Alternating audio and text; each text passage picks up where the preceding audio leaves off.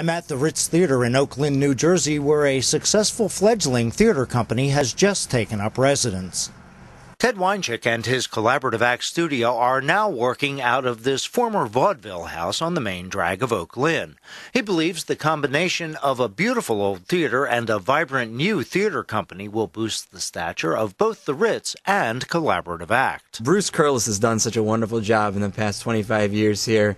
And I'd have to say that stepping in now, working alongside with him, the greatest thing that I get is to learn from the best. And that's what I'm hoping to do. I really hope the next year here to 2 years here are spent just learning from him. As far as what I can provide for shaping, I know that the Collaborative Act studio, we have spent not only a great time getting a great crew together, a great cast together, great creative team, we also worked on getting a great audience as well. An audience that I don't think ventures out to see as much theater in New Jersey. We actually have a wonderful following from Philadelphia, and as far as we've had people come from Virginia to see shows, we have had people from New York to come see shows. My hope is to bring that audience into here so they not only get to see what Collaborative is up to, but also get a chance to experience the Ritz.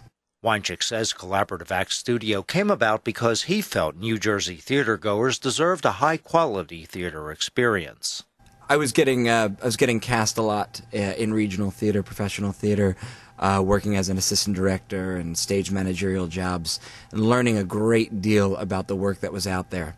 And while those were wonderful opportunities, I also saw an opening for that kind of theater to be done here in New Jersey.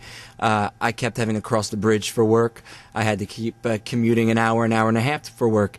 And I thought it's a shame that some of these plays that are being produced outside this locale are not being produced in New Jersey.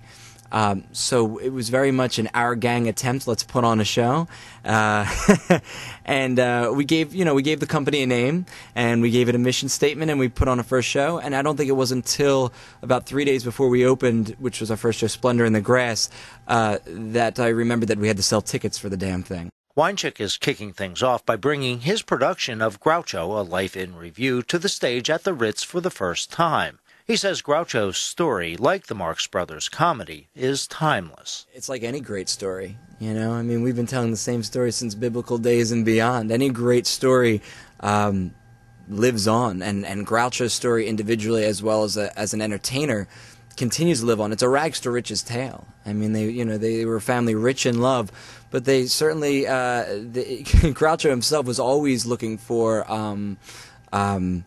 monetary gain. You know, he was known as being a very frugal human being, and I think it's the classic Hollywood tale. It's the classic Hollywood tale that's been told, but now it's not just being told, it's being told through the humor of Groucho Marx. The humor itself lives on. I mean, we can see that right now. As you said, it's lived on through cartoon, through parody. We've got the pickle guy and so on and so forth. Those one-liners, you know, one morning I shot an elephant in my pajamas. How I got in my pajamas, I don't know. I don't think we're ever going to stop telling that joke. So for that reason alone, it holds up. Wioncek says he's hopeful Collaborative Act and its mission will continue to grow in the years to come. We're an evolutionary process. You know, we are very much a verb, not a noun.